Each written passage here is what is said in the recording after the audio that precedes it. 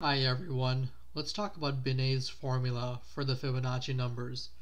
Recall that the Fibonacci numbers are defined in this way, where f0 is equal to 0, f1 is equal to 1, and for integers n greater than or equal to 2, f of n is equal to f of n minus 1 plus f of n minus 2. So each Fibonacci number after the first one, so after f1, is the sum of the previous two Fibonacci numbers. Now, it's natural to ask whether there exists a formula for the Fibonacci numbers. So f of n is equal to some function n applied to the integer n. And we're going to be finding such a formula today. And as you'll see near the end, it's a very surprising formula. It doesn't even look like it outputs integers for the most part. We're going to be using a technique called generating functions. Generating functions are essentially power series, and you'll see what exactly those are in a moment if you haven't seen them before. The generating function for the Fibonacci numbers is capital F of x, which equals the infinite sum of the Fibonacci number k, the kth Fibonacci number, times x to the power of k, and this runs from k equals to 0 through infinity. Now let's work on this series a little bit. We know that the first term is 0, so we don't have to worry about it, and that the term with index 1 is equal to just x. So we can pull that out, and you'll see why we're doing that in just a moment. And then we have k equals to 2 through infinity of fk times x to the k, and we're just going to re-index this for a moment. So we get x plus the sum from k equals to 0 through infinity of f of k plus 2 times x to the k plus 2. The reason we did this is that k plus 2 means f of k plus 2 is greater than or equal to 2, so we can apply the recurrence relation to that. And we get that this is equal to x plus the sum of k equals to 0 through infinity of fk plus fk plus 1 times x to the power of k plus 2. And then we can pull this sum apart, so we get x plus the sum. We can factor out an x squared for the first one, so we get the sum k equals to 0 through infinity of fk x to the k, and for the second one we can pull out an x, so we get the sum k equals to 0 through infinity of f of k plus 1 x to the k plus 1.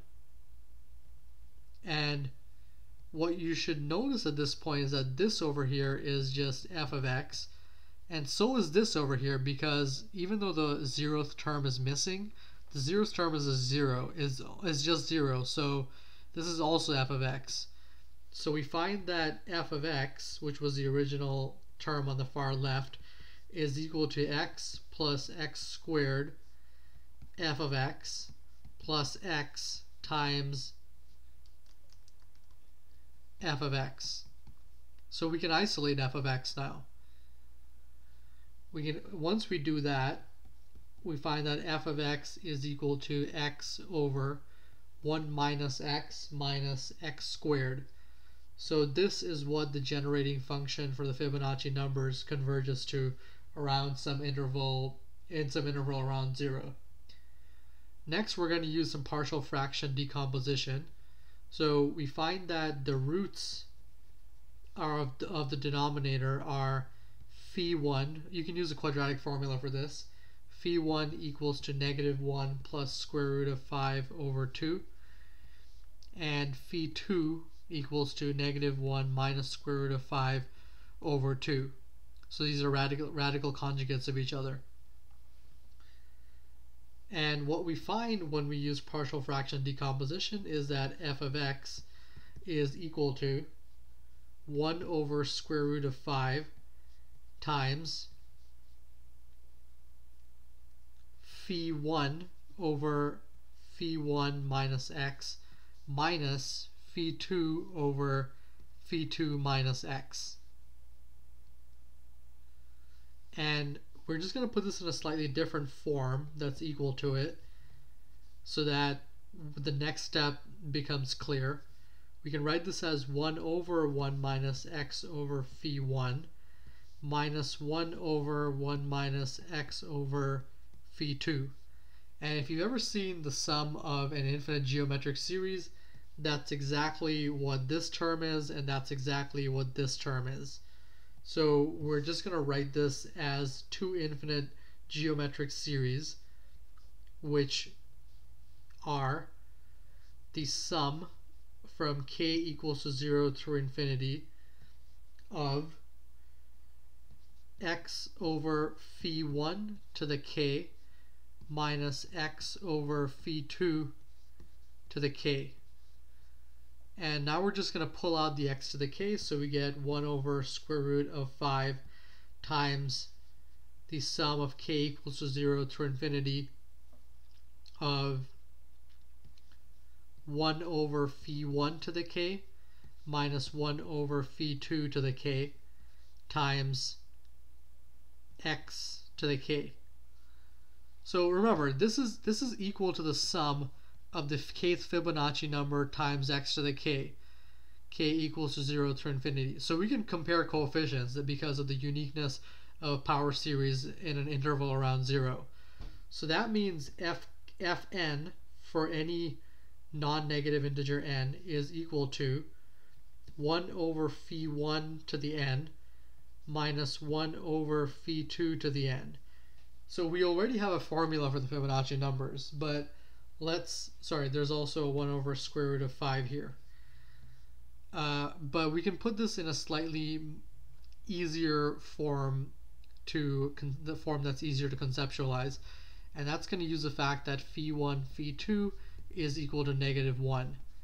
So, and you can prove this using Binets formulas on the denominator that we had earlier, or you can just do a concrete computation on this.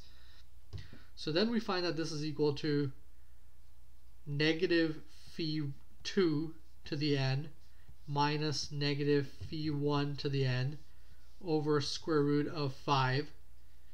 And if you plug in the numbers for phi2 and phi1, you find that this is just equal to 1 over square root of 5 times 1 plus square root of 5 over 2, because that's negative phi2 to the n, minus 1 minus square root of 5 over 2 to the power of n. And that is Binet's formula for the Fibonacci numbers. So you can see why it might seem like it shouldn't even output any integers, but many terms cancel out, and this does give you elements in the integers, which are the Fibonacci numbers. This is f of n. Thanks for watching, and I'll see you next time.